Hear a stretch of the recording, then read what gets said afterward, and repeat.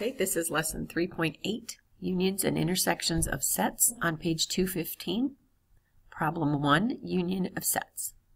In your left pocket, you have a quarter, a paperclip, and a key. In your right pocket, you have a penny, a quarter, a pencil, and a marble. What is a set that represents the different items in your pockets? So if we write the left pocket, remember the notation for sets is those squiggly little parentheses. So in your left pocket, you have a quarter, a paperclip, and a key. We're just going to list those.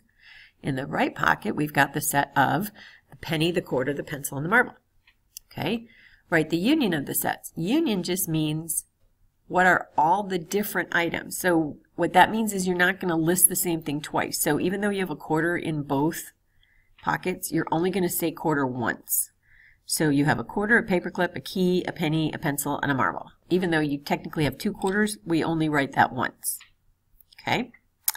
So the got it. A. Write sets P and Q below in roster form. And what is P union Q? Okay? So roster form means list.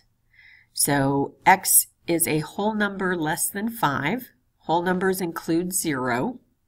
So 0, 1, 2, 3, 4. It doesn't say less than or equal to 5. It says less than 5. So P is the set 0, 1, 2, 3, 4. Q is an even natural number less than 5. Okay, and I blew that because 0 is not a natural number. Sorry. So the even natural numbers less than 5 would be 2 and 4.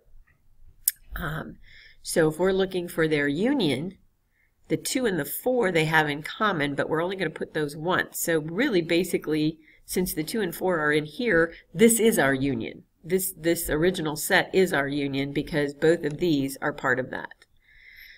Which answers question B. What is true about the union of two distinct sets if one is a subset of the other? Well, Q was a subset of P because all of its members are in here.